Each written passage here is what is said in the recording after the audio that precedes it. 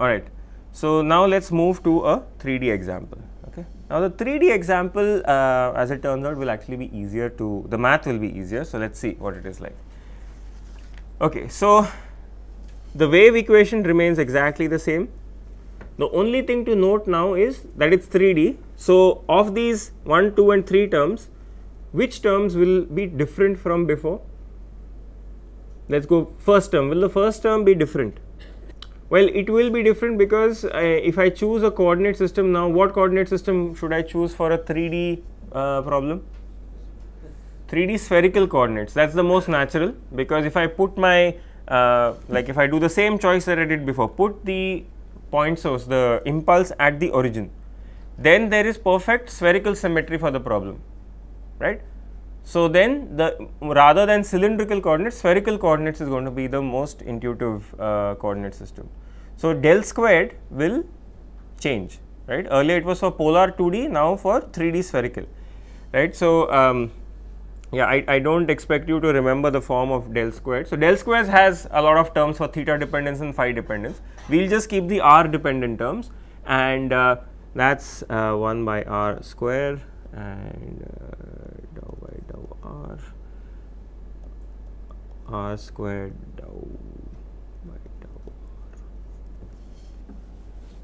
So, this we just look up and use it, okay, that is the operator. The second term remains as is. What about the third term?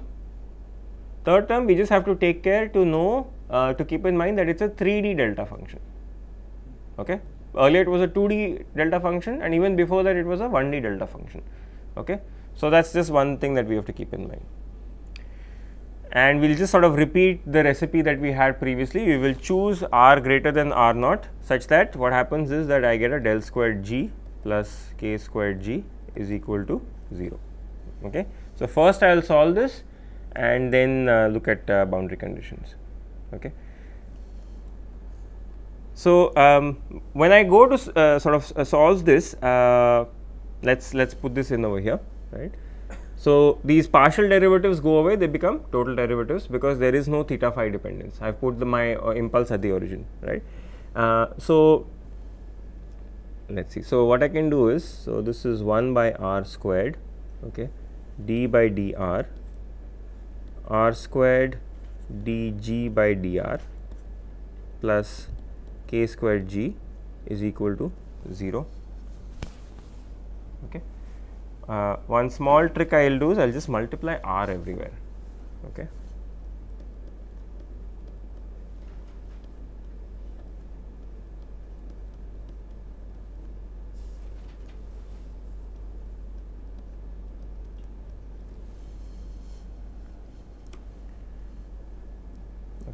Now, I can the only thing that I can sort of simplify in this is the first term, right. There is a derivative of something. So, I can open up this. So, two functions, product of two functions and derivative, right. So, the first term will be, so I can take the derivative of r square, right. So, I will get 2r dg by dr, and that r will get cancelled off. So, I will get a 2 dg by dr, that is the first term. Then r yes, r into d2g by dr2, and the second term remains as is, k squared r g is equal to 0. All right. Now, any ideas on how to further simplify this? So, the hint is this, that we are looking at there are second order derivatives, that is the maximum order of derivative. You see a 2 term over here. So, when you see a 2 term and a second derivative, what kind of a trick could you play? Could you write this whole expression as the second order derivative of something, of some function? I want to try to write it like this, d2 by dr2 something plus k squared rg is equal to 0. What might that something be? Actually, I made one mistake here. This should be r. Yeah, that one r got cancelled off. Yeah, definitely a g has to be there. 2r square g. 2r square g. No, R some. square g. What about simply rg?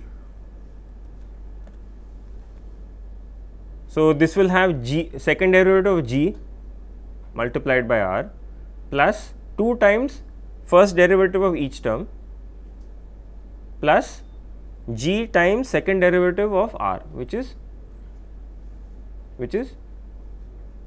0. Second derivative of r is 0, right. So, you can just expand this over here. Do you want me to do it? Okay, fine, yeah. So, this manipulation has given me an equation that looks actually very familiar. What does this look like? Yeah, even simpler than Helmholtz equation.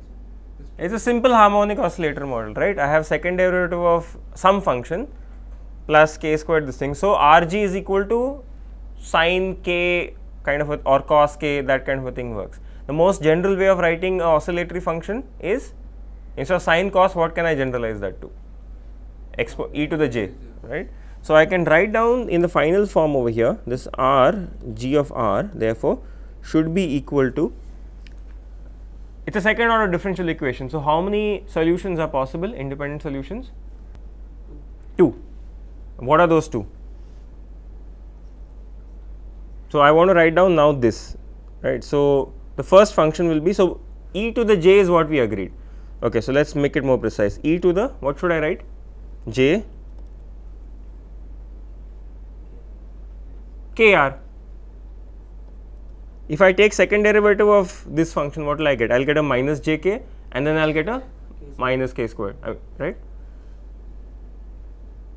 and a constant that is unknown. Is that all? Is that the only possible solution? Minus, right? That is the second independent solution. That will be a minus jkr, right. So, I can just write this, take the r over here and I have a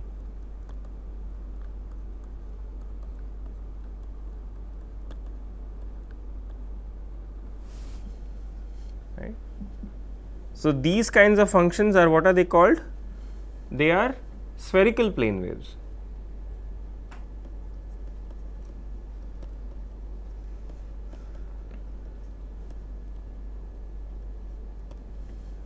Unlike 1D plane waves, the amplitude of these functions, it decays as you go away from at larger and larger r, which is physically what you expect. If I place a impulse at the origin, if I go away, amplitude should decay, right. So, again, now we know what tricks to play now, right. We can ask, of these 2 terms, can I eliminate at least one term by boundary conditions, right. So, the trick is the time convention. So, our time convention as before is e to the plus j omega t.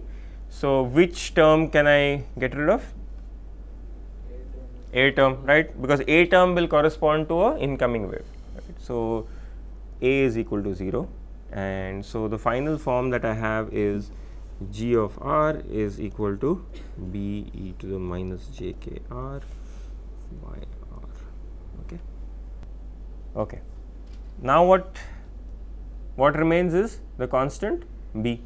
Okay. By now you know the game. So, we take this differential equation and do a volume integral on both sides. Okay. Even though I am putting one integral sign, I do mean a 3-dimensional integration. So, what happens? Let us look at the first term. Okay. This is the first term. I can play the same trick that I had played previously, right. So, I should try to write this as the divergence of something, right. So, I can write del squared g as divergence of grad g, right, and then I have a over volume dv, right. So, this will become what? Outward flux of grad g, right. So, this will become grad g dot n hat ds, and what is my sort of problem setup? This is my x y z and I have a sphere, right, v epsilon, right. It is a sphere, radius epsilon. Okay. What is the outward normal? R. Which is equal to r hat, because it is centered at the origin, right. So, n hat is equal to r hat. Okay. Grad g, again this is only a r dependent problem. So this is only going to give me del g by del r hat. Okay. So what do I get from the first term over here? I get, so my constant b will be there over the surface, grad g, right. So what was my g? I will just write it over here, b e to the minus j k r by r. Okay. So I have to take the derivative of this guy with respect to r. So first term will be, let us say, minus j k e to the minus j k r by r. Okay. Second term will be derivative of 1 by r, which is minus 1 by r squared.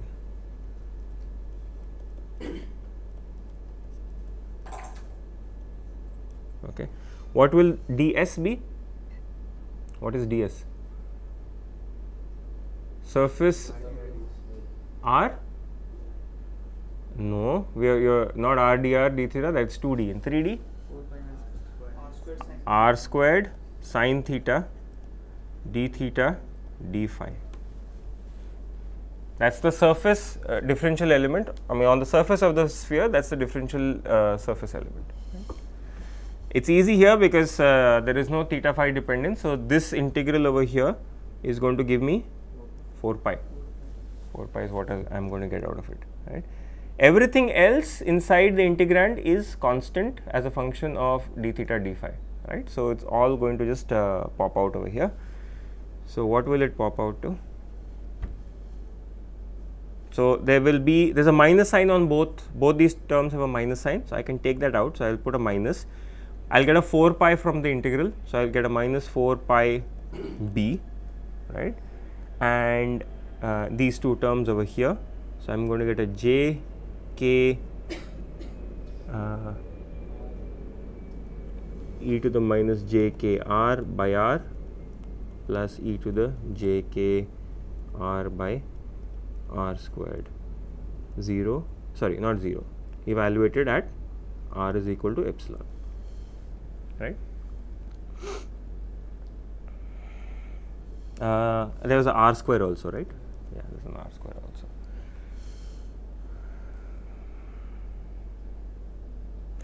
Which of these terms will survive as I put, if I take epsilon tending to 0, which of these terms will survive?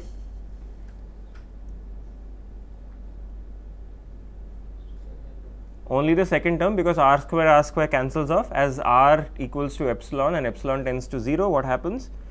The first term goes to 0, second term survives, and what do I get? Minus 4 pi b. Okay, very good. So that was the first term. What about the second term? Second term, we will have to do this integral, right? So it's going to be k squared, and this is a volume integral, b e to the minus j k r by r, sorry, just by r, and r squared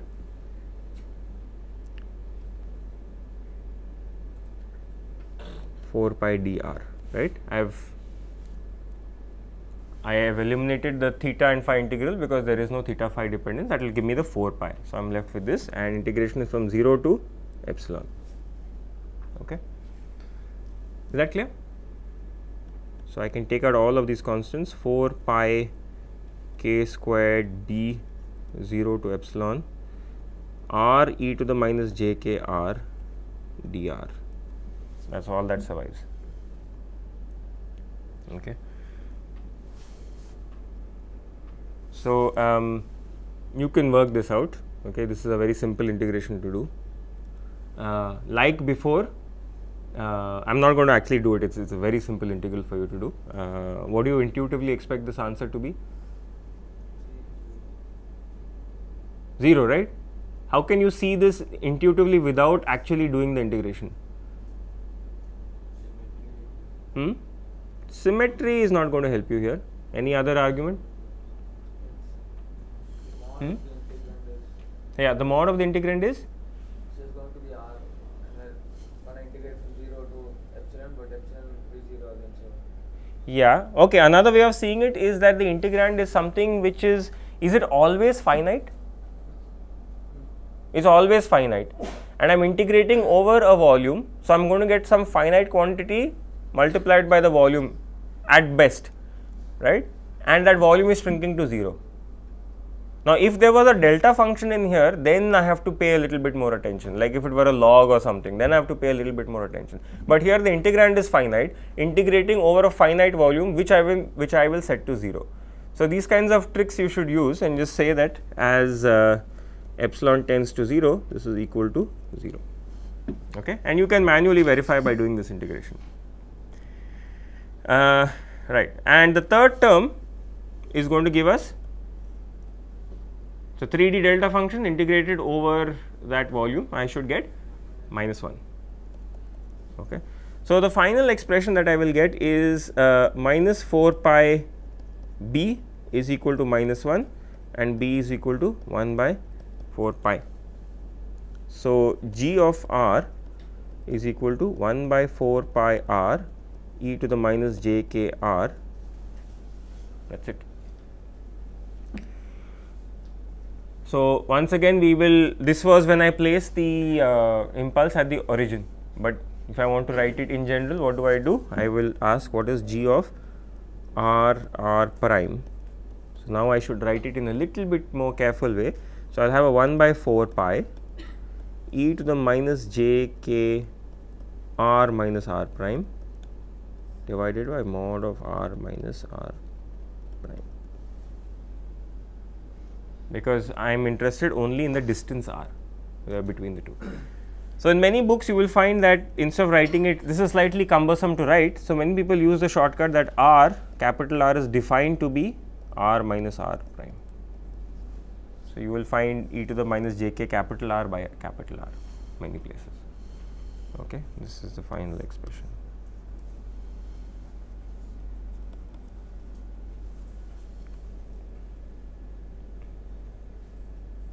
Okay. So, you saw we started with the 1D case of the string, which gave us a nice continuous function, very easy to handle. 2D case gave us a little bit more difficulty because of the integration had the Green's function had a log term. So, integrating it we had to do it carefully, and we came across a wave kind of function which we had previously not seen before with the Hankel function or the Bessel function. When we come to 3D, it got even simpler. There was nothing fancy in the integration, right? And I got this spherical 3D wave. Okay. So, if someone asks you what is the plane wave in 3D, don't write e to the minus j k r minus omega t. That is technically not right, because it just goes off to infinity, right. A 3D plane wave is usually referred to as a spherical plane wave. A 2D plane wave is a Hankel function. A 1D plane wave is what we have always studied, e to the minus j k x minus omega t. Okay. All right. So, what we have done is we started with some kind of basic motivation and went on to 1D, 2D and 3D. Chapter 14 of Balanis's book gives a very nice introduction to Green's function in all 3 dimensions. So, that you can take that as the reading material. Okay. Why is there a, okay. So, the functional form itself changes. Yeah. So, okay, why, okay, we can just spend some more time on this. Okay, so the question is that when we looked at 1D, 2D, 3D, why is there a different form appearing each time? And mathematically, you know the reason. The reason is each time this guy over here, the del squared guy is what is changing its form. Earlier, supposing I had a 1D plane wave, then it was just second derivative with respect to x. Now, I have this 1 by r square, all of these different terms are coming. So, that is changing the mathematical form of the equation itself, right, and that is what is changing the final result. Okay. And as far as a physical intuition, if you want for it, then it's the way in which energy has to be distributed in multiple dimensions. It depends on how many dimensions there are. So, it's a wave, it decays off to 0 as you go away from it, it's oscillatory, but how to manage this energy distribution in various dimensions gives rise to slightly different functions. Okay. Even in the case of the 2D, so look at the behavior far away, right. So, far away from the origin, you can see, I mean there's a 1 by r dependence over here, Okay. In the 2D case, what was the dependence? If you go, let's go back over here all the way, right. As I went far away from the origin, these are the far field expressions. What is the dependence like? 1 by root r, right. So, you can see that this, whether it is r or root r, and then when you go to 1D case, what is it? There is no such term in the denominator, right. So, in some sense there is, if I look at 2D and 3D, because they are truly the physical waves, it's, in my opinion, the way energy has to be balanced in multiple dimensions, 2 versus 3. That is what is giving us this different form. In 1D, yeah, 1D is a strange case. I mean, it's quite unphysical. The wave just goes on forever. It's very difficult for you to actually think of a physical 1D problem. What does that mean? There's always a second dimension involved somehow. But these graphs really, they convey the intuition of it. If you plot the 3D Green's function, it will look similar to this, right? It will have the maxima, I mean, it will have some large value at the origin and then begin to decay off. So, physically, that's what we expect. Okay, I think what we'll do is, we'll call it a quit over here instead of starting the next module on method of moments. Okay, so we'll stop here.